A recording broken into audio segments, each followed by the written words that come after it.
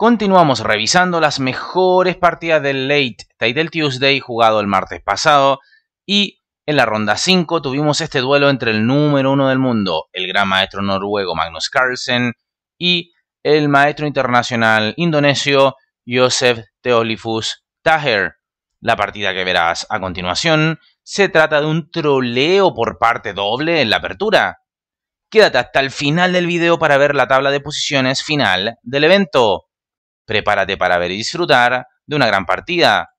Pero, antes de aquello, invitarte a pasar por mi otro canal, el cual no está bueno, sino que está muy bueno.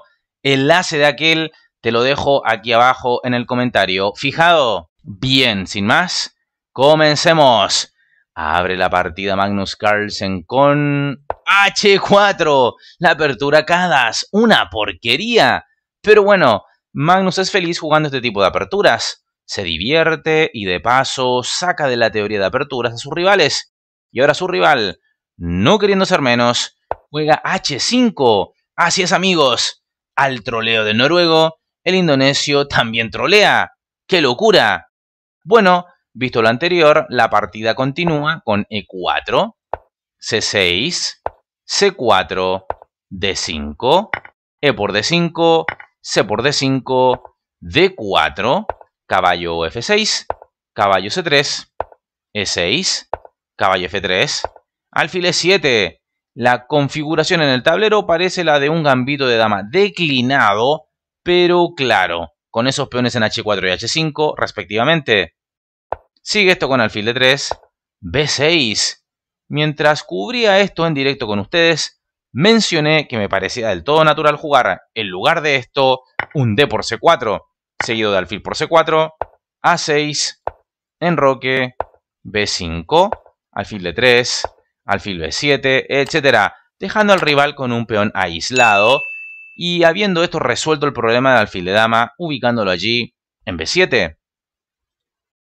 Pero bueno, en la partida se ha jugado B6, C por D5, caballo por D5.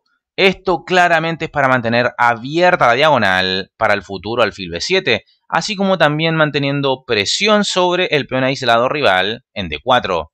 Caballo E5. La idea de Carlsen es pasar la dama al ataque vía F3. Alfil B7. Dama F3. Amenazando esto mate en F7. Alfil F6.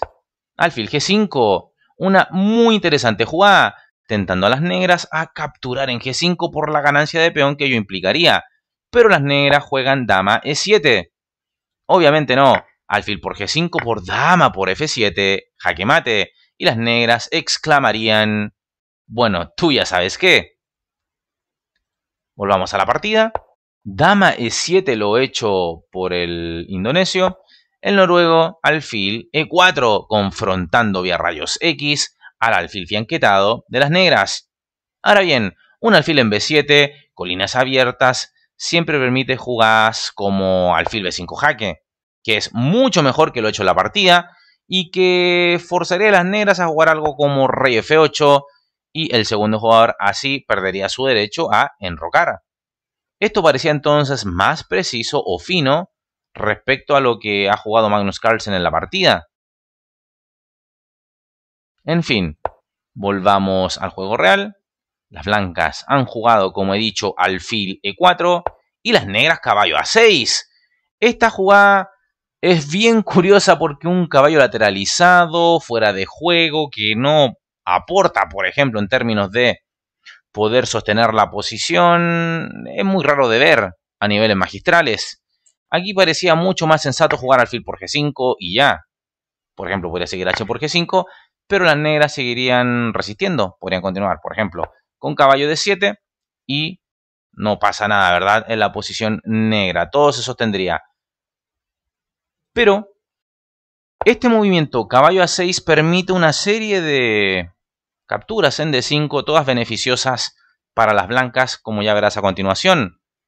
No obstante, Magnus Carlsen juega enroque corto. El noruego no aprovecha la oportunidad de quedar mejor jugando precisamente alfil por D5, a lo que seguiría alfil por D5, caballo por D5, E por D5 y bueno, se podría capturar en D5, ¿verdad? Atacando a la torre, pero eso permitiría a la torre negra centralizarse. Por lo tanto, lo mejor sería jugar enroque. Y el peón de D5 se capturaría la siguiente. Y es que nos sirve algo como torre de 8 por caballo C6 con doblete a dama y torre, ¿verdad? Y tú dirás, bueno, en lugar de torre de 8, ¿por qué no jugar caballo C7? Tampoco mejora la posición negra, menos luego de torre a C1, alfil por G5, H por G5, e ideas como caballo C6 y G6 están en el aire y disponibles sin espacio a dudas para las blancas. Ok, volvamos al juego real. Enroque lo hecho por Carlsen. Theolifus juega torre D8, que no parece lo mejor. Parecía más sensato jugar algo como caballo a C7 y fíjate, las negras sostendrían su caballo con otro caballo. Pero con este torre D8 vienen algunos cambios en D5 que son todos beneficiosos para las blancas, como verás a continuación. Sigue esto con caballo por D5, alfil por D5, alfil por D5, torre por D5, torre a C1. Aquí se ve algunos de los aspectos de por qué ese caballo en A6 y esta torre negra en la columna D no coordinan bien. Las blancas se hacen de la columna C abierta de manera absoluta con esta torre en C1. Sigue las negras con enroque, caballo C6 y ahora dama D6. Una jugada súper natural, pero que permite que el enroque negro sea abierto como un pavo de Navidad. Increíblemente parecía menos malo jugar alfil por G5 entregando la dama. Entonces caballo por E7 jaque, alfil por E7, pero claro, esto es sugerencia de la máquina, la cual no tiene emociones ni sentimientos. Así es que ni se entera que esta es una posición absolutamente miserable, indigna y merecedora solo de tener ganas de abandonar esto, ¿verdad? De irnos para la casa. Pero bueno, dama de 6 lo hecho por Theolifus. Sigue esto con alfil por F6, G por F6, dama por F6. Peón de ventaja para las blancas, pero además tenemos el enroque negro completamente abierto y un rey al desnudo, en pelotas, completamente vulnerable. Además, las blancas amenazan caballo E7 jaque, lo cual infligiría un gran dolor al rey negro. Sigue la partida con rey H7 para evitar la amenaza blanca antes descrita. Caballo E5, torre por D4.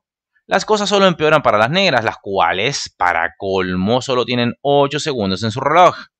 Caballo por F7, dama F4, caballo G5 jaque y acá no habría nada mejor que entregar la dama por el caballo para no perder por jaque mate, pero apurado el negro juega rey G8 y Magnus Carlsen remata la faena con dama G6 jaque, ante lo cual Yoseph, Theolifus, Taher abandona la partida, ya que hay mata la siguiente luego de rey H8 y dama H7 jaque mate. Espectacular victoria de Magnus Carlsen ante un rival insolente que se atrevió a trolear al mayor troll de la historia del ajedrez. Y el campeón del Late Title Tuesday del martes pasado fue precisamente Magnus Carlsen con 9,5 puntos de 11 posibles. Perdió solo una partida y fue ante Daniel Naroditsky. Y el segundo lugar fue el del gran maestro chino Chu Yangyu. Y el tercer lugar fue de Erigaisi Arjun. Obviamente hay otros jugadores muy fuertes que participaron, como Jeffrey Sean, Bornick, Caruana, José Martínez, Duda, Nakamura, el propio Naroditsky, entre otros. Espero hayas disfrutado de esta partida, tanto como yo. Si es así, apoya este video con tu like, suscríbete al canal. Si aún no lo has hecho, por supuesto, invita a otros a conocer nuestro canal y suscribirse. Por supuesto, agradecer a los miembros del canal, ya que gracias a ellos es posible subir contenido de manera seguida al canal. Y como siempre me despido enviándote un fuerte, caluroso abrazo. Nos estamos viendo en el siguiente video. Hasta luego.